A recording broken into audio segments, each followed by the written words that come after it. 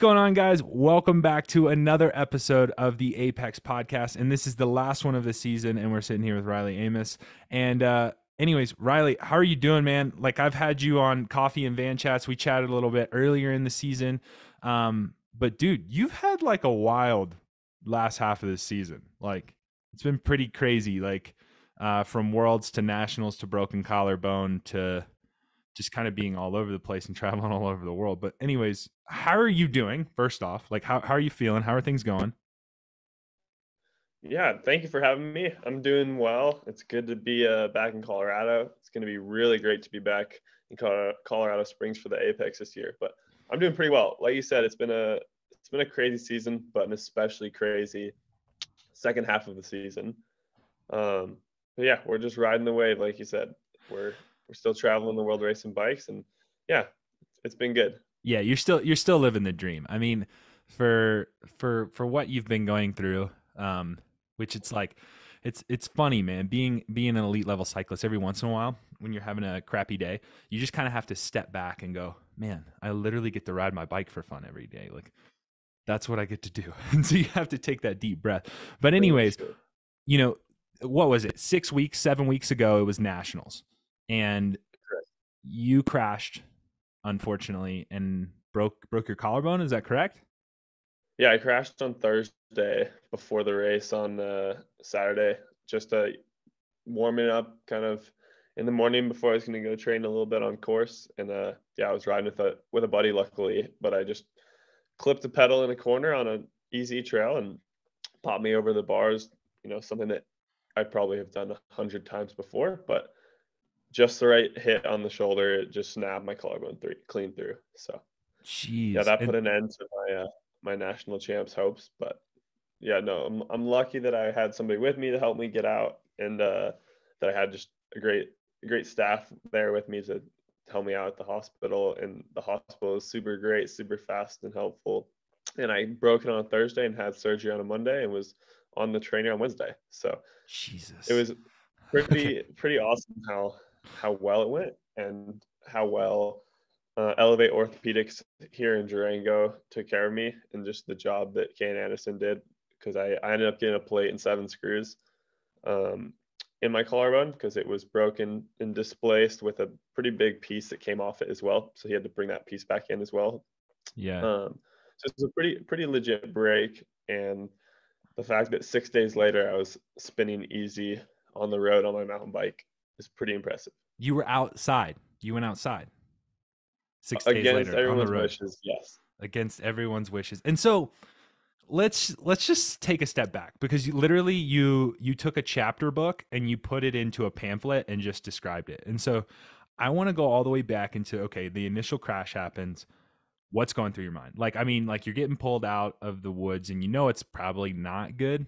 Has it clicked with you that it's Yeah. like, I think I've broken my collarbone?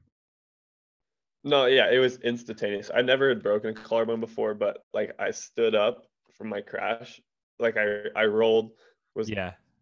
relatively unscathed, but stood up and was just like my shoulder just like fell, and I could just feel it instantly. Like I Oh had no man. stability, like my whole shoulder just sat. Um, and I looked down and you could see just like where one end was just poking at the skin on top. So and it so was legit. It was and like I and so instantly knew. what's going through your mind? Because like you say it so nonchalant, and it's probably because you got back in 5 weeks, you went to Worlds, you were Correct. able to race. It looks like nothing ever happened to you, but what is going through your mind when you're sitting at the hospital and the doctor's like, "Yeah, dude, you have a broken collarbone. Um, no, no bueno."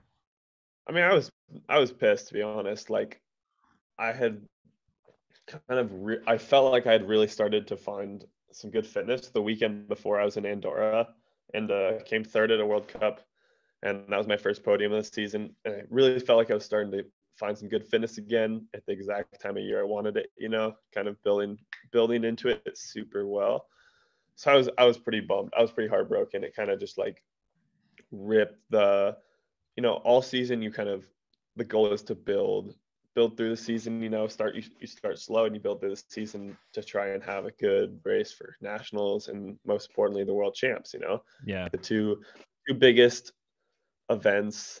They can kind of, I don't know, that are just like staple headline events. The world champs is the biggest, I guess, the biggest goal, the biggest publicity, the biggest title. So For sure. that's You want to be the always the best in the goal. world. You want to be the best in the world. Yeah, so that's Period. Like, yeah. always the goal. And just barely like a month before that to be sitting in the hospital like with that on question if we'll even be able to go is, yeah, it was hard for sure. Like, especially because the season hadn't been this perfect stable season to begin with anyways.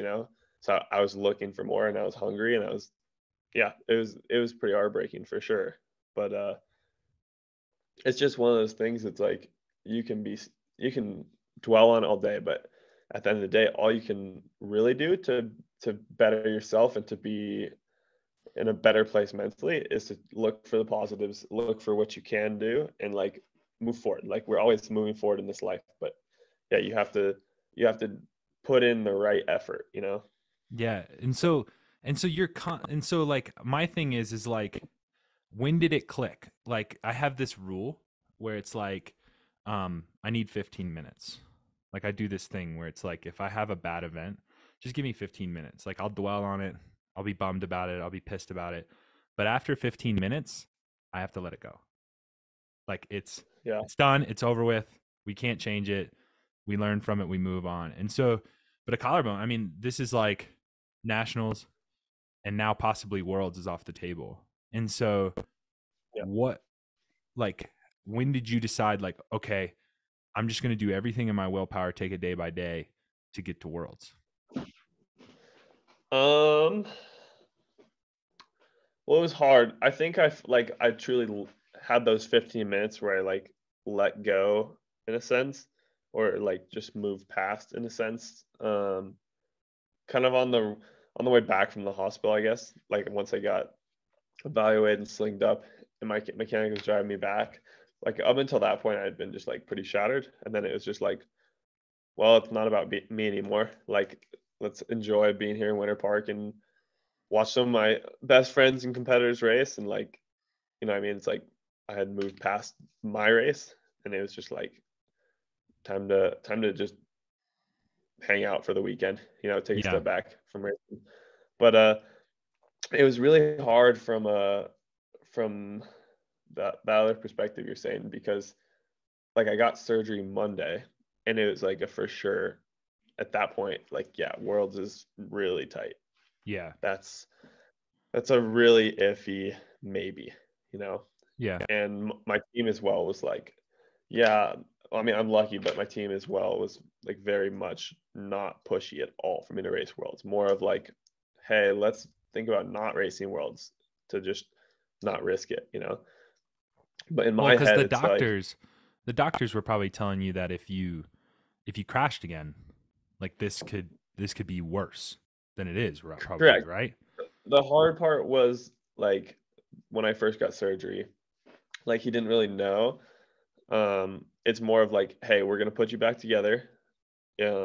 Hopefully, like that goes really well, and then it's more of like, how well do you heal? How fast do you heal? Monitoring that. So like initially, it was like completely up in the air for Worlds. I literally got my plane ticket to go to France 4 days before I left. Wow. So And so like you're we were waiting. you're literally battling because you're like having to have this Yeah, like, okay, I need to be ready to go, but I also need to be correct. ready to not go. Like, I need to be ready to be told that I can't go. And so there's Yeah, this like, that was super hard for sure. But like in my head, I was stubborn, and yeah, like I felt my progress. I felt how my body was healing, and I was like, I'm going to Worlds. Like on week 2, I was just like, I was for sure stubborn about it, and I think that stubbornness can bite you in the ass if you're not careful. But also like that stubbornness, willpower, I think pushed me through some good quality training while I was injured, and also helped like spark that good healing with my body as well. yeah, Instead of just like hiding in this sad stress hole, just being like, I'm going to Worlds, it's still on the table, it's still the biggest goal, let's do this. yeah, Like, I think it's good. But I literally wasn't 100% sure I was going to Worlds until we had like a final or a second checkup with my doc on a Thursday to like see how the bone healing was doing, and that was at 4 weeks, and then I was flying that Saturday to France to race the relay the next Wednesday. So it was like that Thursday was where the decision was made. I was going. And you're probably also communicating with USA Cycling too. And so they're probably looking at this as like, oh crap, is this a liability?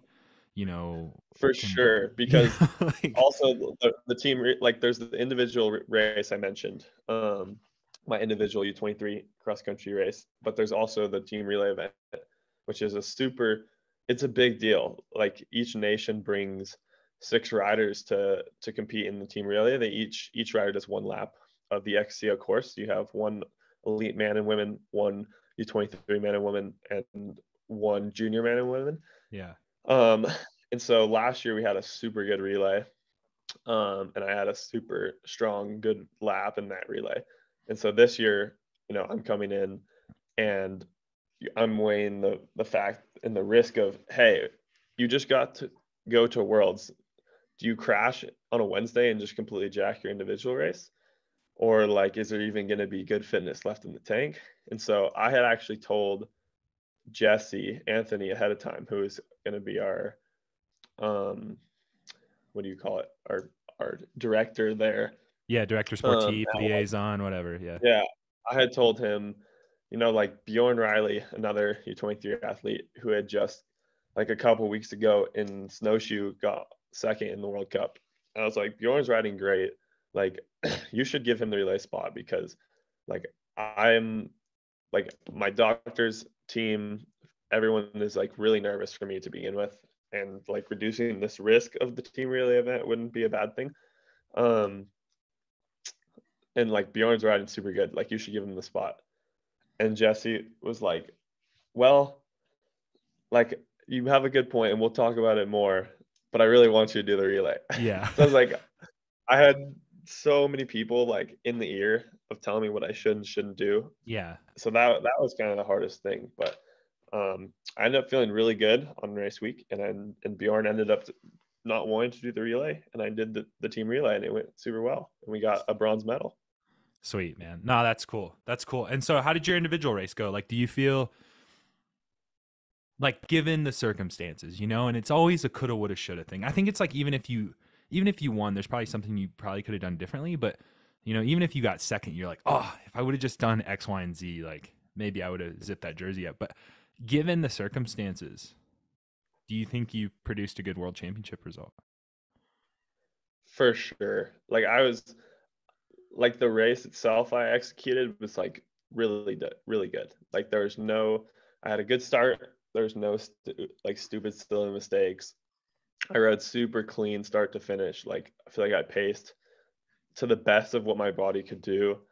And yeah, it was an 8th in my second year U23. So I think it was still a really good ride, but the fact that like I did no gym after doing gym like 2 to 3 days a week, not being able to like bring in some strength regimen for like the last month and a half or the last month up to Worlds with the collarbone, and just like big reduction to what I could ride, and it being all on the road.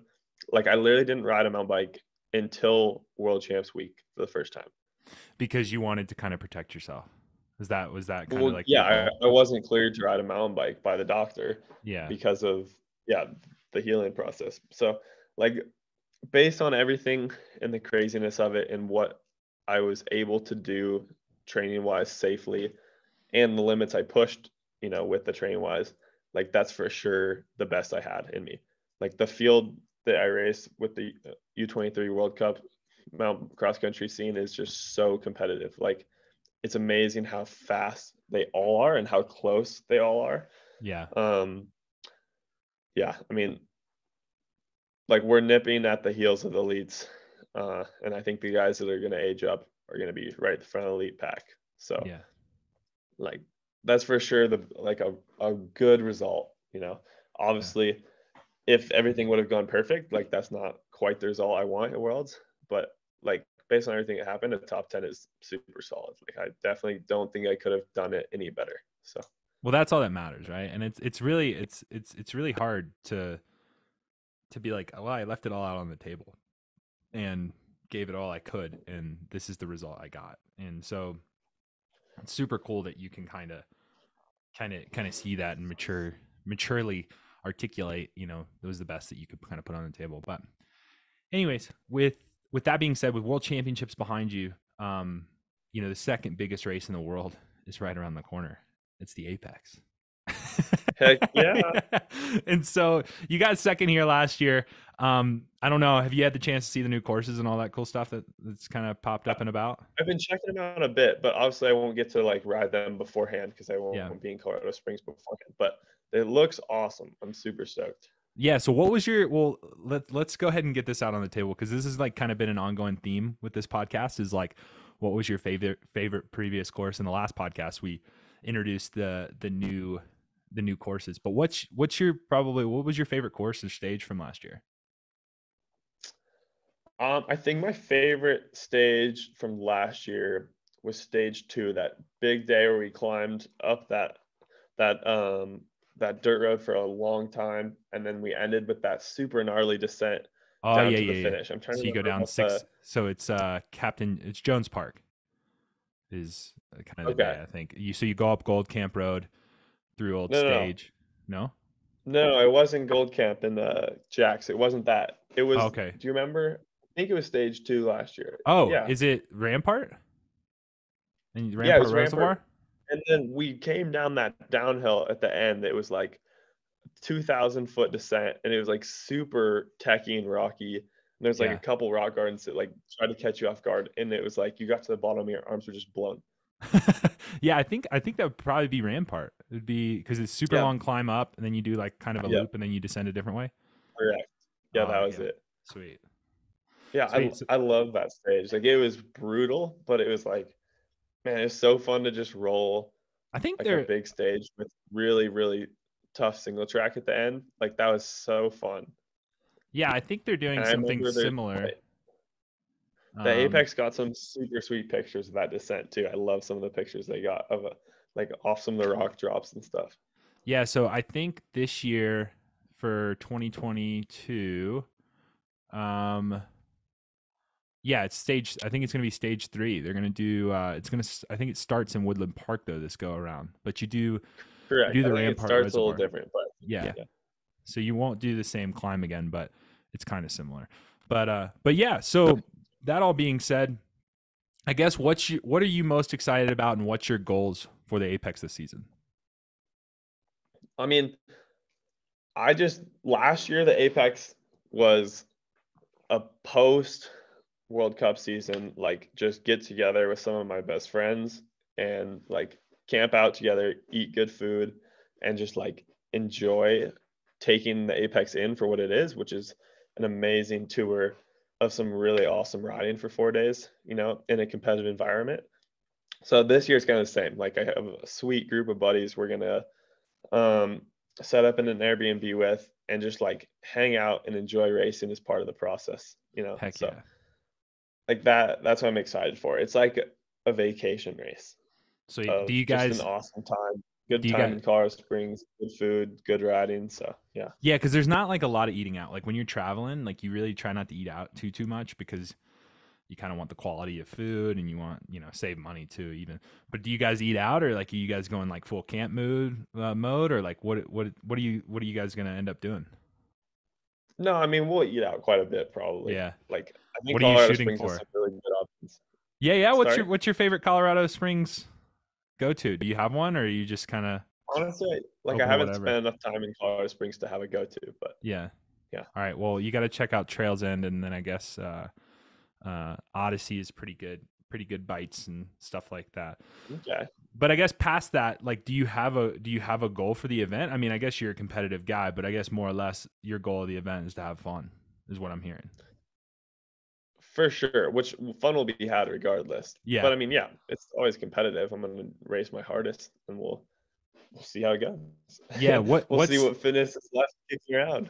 and so just like and just going off of like just going off of these 4 days, and like this stage race is kind of built for everyone.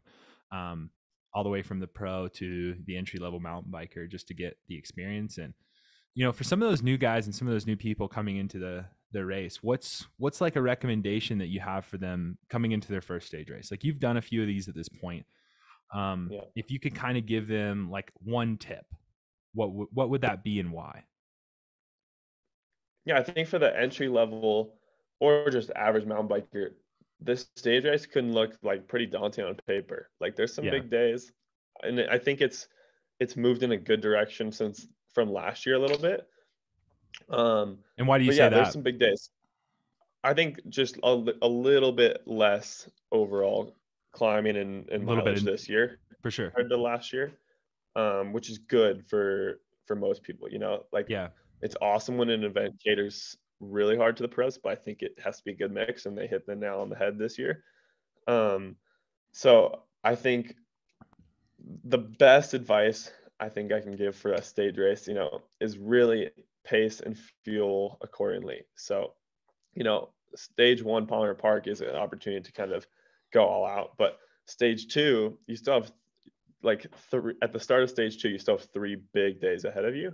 Yeah. So, starting and pacing that stage two, really just starting easy and kind of working your way through the day and really focusing on good hydration and good fuel throughout the day. And especially like right after the race is going to be really key to feeling good all 3 of those days. Yeah, no, for sure. And so is that kind of your plan, is more or less like, leave it all out there on Palmer Park and then more or less like manage the time gaps accordingly? Definitely. Like Palmer Park is, I think last year it was about or just less than an hour TT for some of the top guys. So like an effort like that you can recover pretty quick from with like good post race nutrition and rest. So like an effort like that, you're kind of ready to go again for day 2 without really losing much. I guess like losing much of your storage tank in a sense. Yeah, yeah. So yeah, all out on day 1, see where it shakes up, and then you kind of got to race for those time gaps for the rest Yeah, of for it. sure. And then so, this all being said, like, how old are you? You're young, man. You're still in the I'm U23. 20. 20 years Yeah. old. Can't even have a beer legally yet.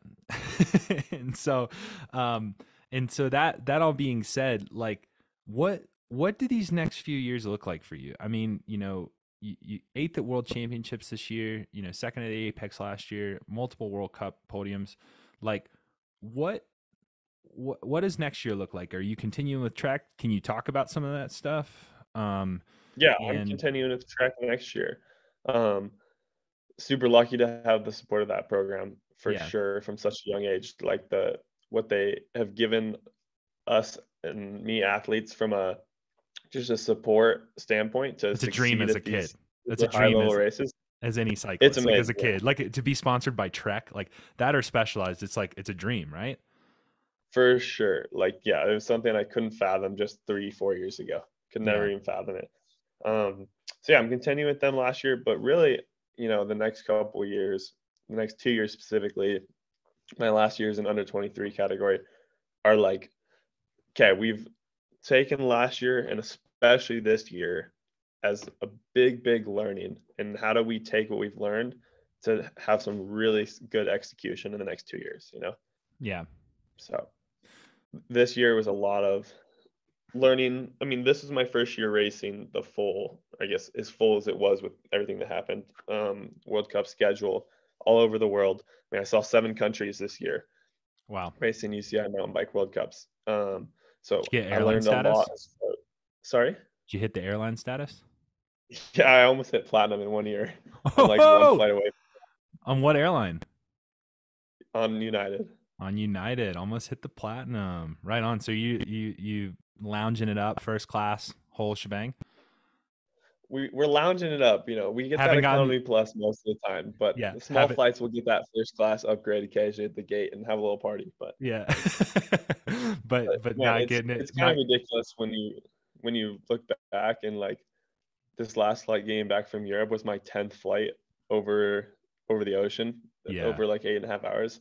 So that's like so ridiculous. Like the amount of time on airplanes we spend is so ridiculous, and I'm just So happy to not be on another one of those this year. I was about to say, man, I feel like that's just got to be almost borderline overwhelming. Like by the time you hit platinum, you just don't want to fly anymore anyway.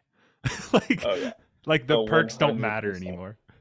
Um, And yeah, that's like this year of learning I talked about. Like I learned so much about how you can optimize, you know, that red eye massive time change flight to come out the other side is as rested and not destroyed mentally as you can be, yeah, coming into a race week from just like hardest thing for me, honestly, man, on these big travel days that are like 25 hours is like staying full, like really. eating enough food.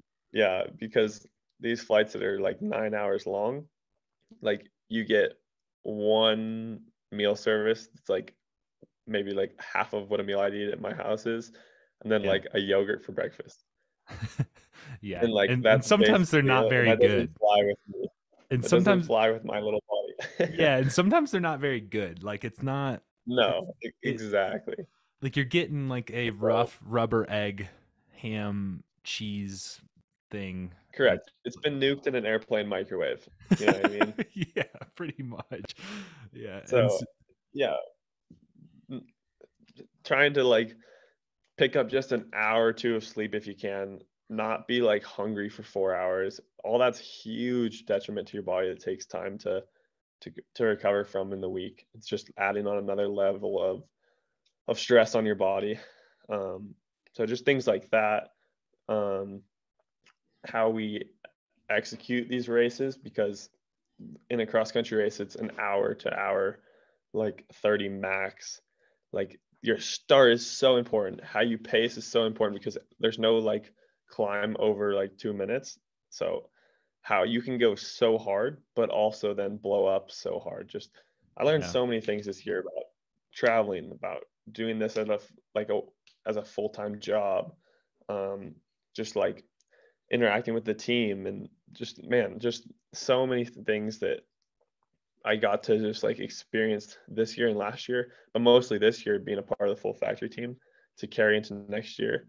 To hopefully just like hit some nails really square on the head next year. So No, that's exciting. And so, I guess it looks like continuing trek shooting for the rainbow jersey is the main goal, huh?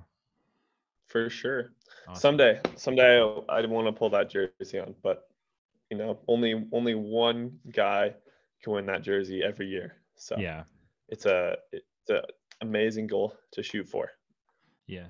No, that's awesome, man. And so before we let you go, I kind of want to ask you one thing. You being 20 years old, and we have the likes of, all kinds of different pro mountain bikers coming out of here that, and you being in Durango too. I'm kind of interested to hear because there's a lot of good mountain bikers that have come out of Durango.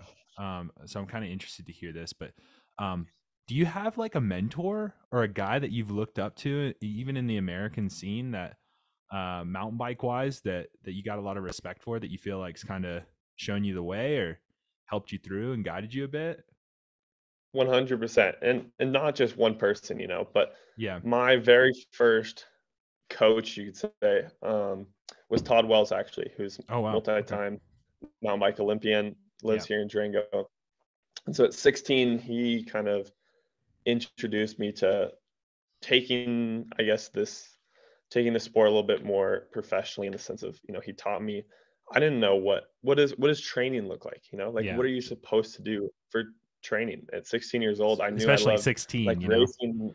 Yeah. At 16, I loved competition and like pushing myself and going fast on my mountain bike, but like how do you do that for like a body optimized in a way, and so he kind of Todd really first showed me, helped me with what a training plan kind of was going to look like, and what races to go to, and eventually like national championships that year. Like his mechanic helped me out there as well when I had like some issues right before the race. But yeah, he's a huge inspiration of mine. Obviously, I'd say one of the most successful U.S. mountain bikers in history, and he's Yeah. just been there, done that for so many years, and now has a kid and another job, and is retired from professionally racing, but will still absolutely hand most pros their butt. Yeah. So Yeah. yeah, he's a huge inspiration. Chris Blevins, just a couple years older than me, coming out of Durango, is another huge inspiration. And we're in touch pretty good um, at the World Cups. We get to have a coffee here and there, and so he's a huge inspiration. And just having someone just a couple years older than you that you are like you can relate to and be so similar, like maturity, but he's also experienced so much more in such a short time is so much.